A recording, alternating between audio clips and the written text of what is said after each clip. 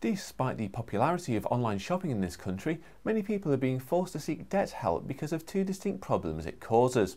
The Office of Fair Trading has discovered that only 1 in 5 online shops are applying the full letter of the law when it comes to consumer law, with the most common breach relating to the cancellation of an order. This is causing people to run up debts by losing money to websites from whom they ultimately receive no goods or services. And it's practices like this, along with security risks, that cause a quarter of Brits to worry about online shopping and in many cases shy away from it.